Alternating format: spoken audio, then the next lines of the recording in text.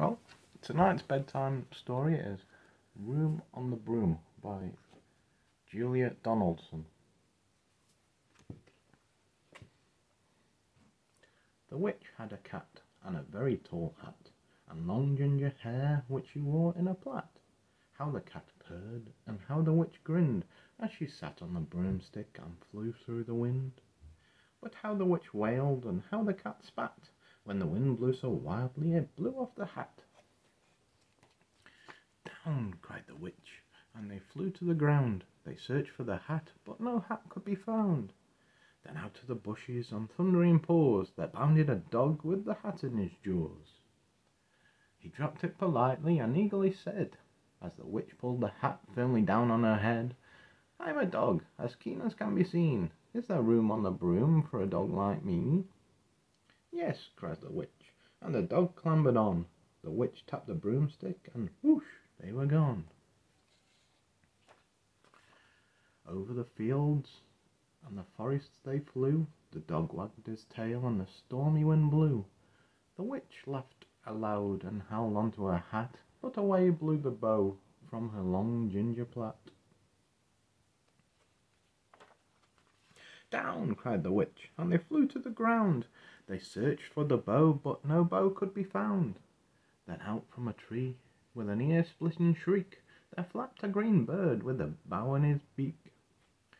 She dropped it politely and bent her head low, then said, as the witch tied her plait in a bow, "I'm a bird, as green as can be. Is there room on the broom for a bird like me?" "Yes," cried the witch. So the bird fluttered on. The witch tapped the broomstick, and whoosh, they were gone. Over the reeds and the rivers they flew. The bird shrieked with glee, and the stormy wind blew. They shot through the sky to the back of beyond. The witch clutched her bow, but let go of her wand. "Down!" cried the witch, and they flew to the ground. They searched for the wand, but no wand could be found.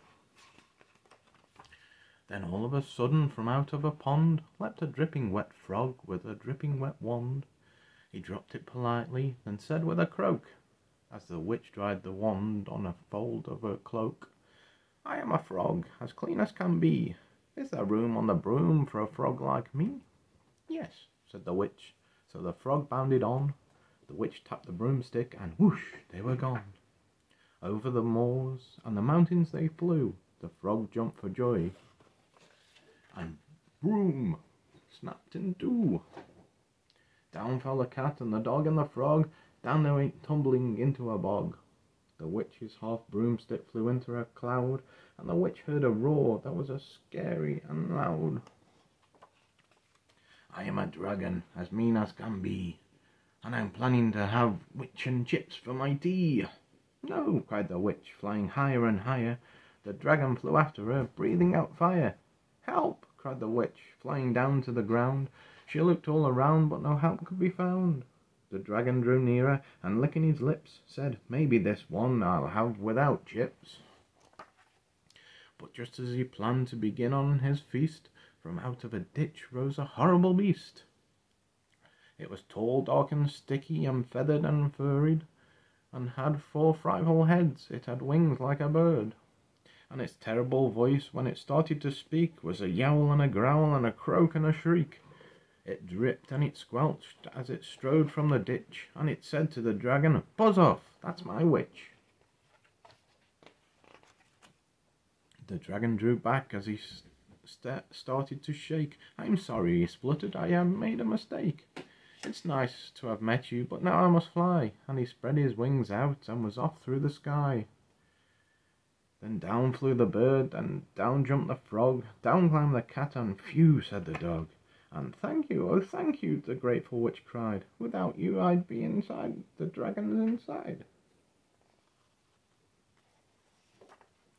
Then she filled up her cauldron and said with a grin, "Find something everyone, throw something in." So the frog found a lily, the cat found a cone, the bird found a twig, and the dog found a bone. They threw them all in, and the witch stirred them well, and while she was stirring she muttered a spell. Iggity ziggity zaggity zoom. Then out rose a truly magnificent broom. with seats for the witch and the cat and the dog, a nest for the bird and a shower for the frog. Yes, cried the witch, and they all clambered on. The witch tapped the broomstick, and whoosh, they were gone.